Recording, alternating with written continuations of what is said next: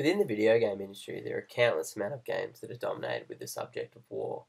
Valiant Hearts is a hidden gem between the litany of titles. It tells a wonderful story during one of the darkest parts in our history. It is easily one of the best war games I've experienced, all accomplished with rarely ever firing a weapon. Ubisoft Montpellier, using the UbiArt engine, has delivered a truly touching and beautiful 2D puzzle game set in World War One that will tug at your heartstrings, give you a bit of a history lesson, and make you smile from ear to ear. Valiant Hearts tells a beautiful tale that is inspired by letters that were written during the Great War. The story of Valiant Hearts is about three unique characters, Emil, Freddy, and Anna, and a lovable dog that helps them along the way.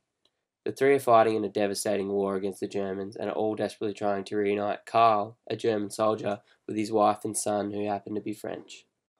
The story will touch on violent trench warfare, POW camps and cities being bombed, but despite the darkness of the subject matter, Ubisoft have been able to fold some humour into the mix, and it's safe to say that it works perfectly. The highlight of Valiant Hearts comes in the form of its simply stunning art direction. As you move through the environments, it feels as if you're watching a great piece of animation, rather than playing an actual game.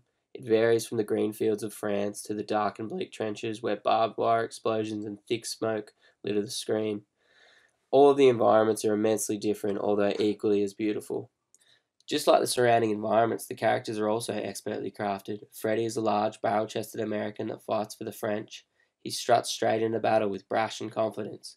Emile is a French soldier, father-in-law to Karl, and battling for his country. Anna, a medic, just trying to do her best in this horrible war. And finally, Karl, a German father and husband that gets deported from France when the war begins, and all he's trying to do is just get back to his family. The gameplay in Valiant Hearts is fairly straightforward. Each character has different abilities in order to get through different puzzles and situations, and as it is not a normal war game where you just pick up a gun and mow down hundreds of enemies, most of the time you'll be challenged to discover ways to avoid confrontation and slip by unharmed.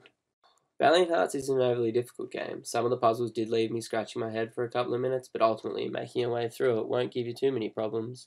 This isn't really an issue because this game is meant to be experienced more than challenging. Throughout the 5 to 6 hour story of Valiant Hearts, I found myself repeating some of the same fetch quest style missions a few times over, especially when it meant trying to find something to use as a lever. Most of the puzzles are unique, which keeps the gameplay fresh, although sadly it does fall down a bit and feel a little repetitive. Valiant Hearts has a great level design. As you move throughout the world, there is a large number of collectibles to be found, and each time you find one of these collectibles, you'll be given a slab of information to read that explains the relevance of the item during the Great War.